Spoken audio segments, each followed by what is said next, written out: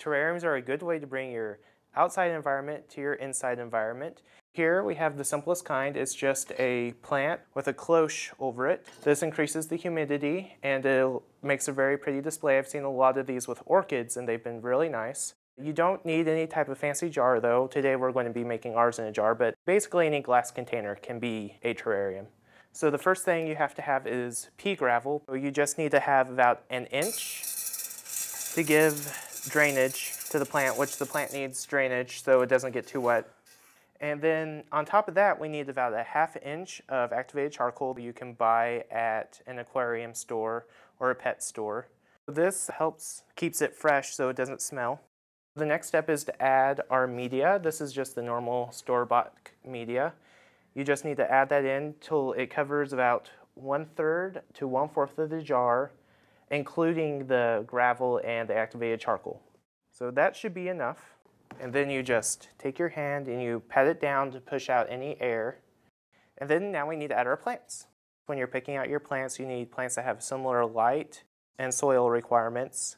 You also need things that can withstand a high humidity. Not everything can, like you can't really mix in your tropical with your cactus. We want the roots to spread everywhere, but this one is root bound and we can't really shake any of the dirt off, so we're going to have to cut it. Make an incision.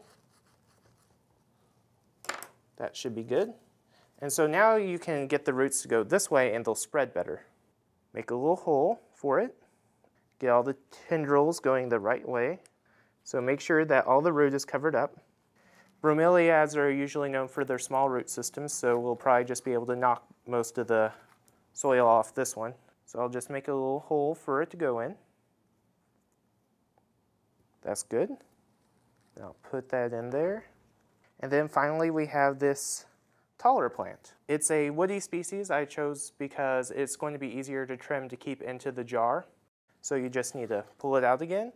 This one also has a somewhat fibrous root system, but not nearly as bad as our creeping one. So I can still just knock some off, but not nearly as much as I'd like to, so I'm going to have to cut this one again.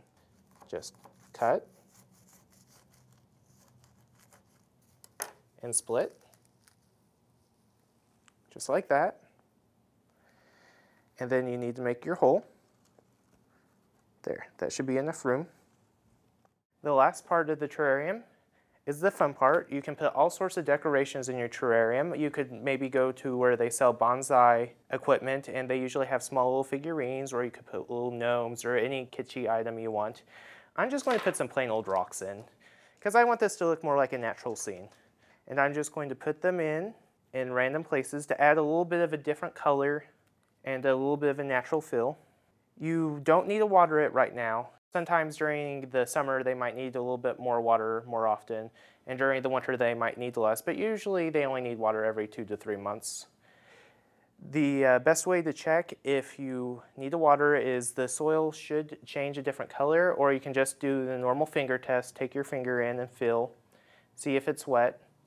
If you overwater your plant, you'll see because the gravel will have a lot of water in it, so you just keep your lid off and let it dry out.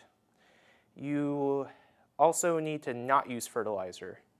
Don't use it. You want your plants to be able to stay in your terrarium, and if you over-fertilize them, they'll grow really big and you won't be able to keep everything in.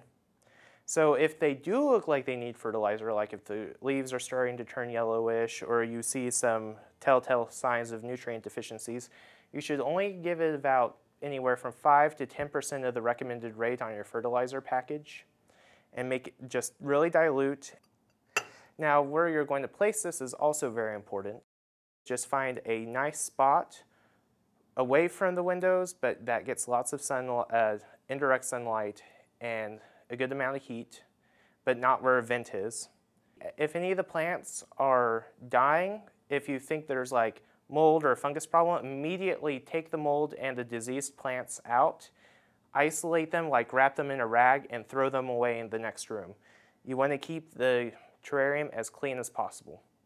For more information, visit your local extension office or visit our website at kansasgreenyards.org.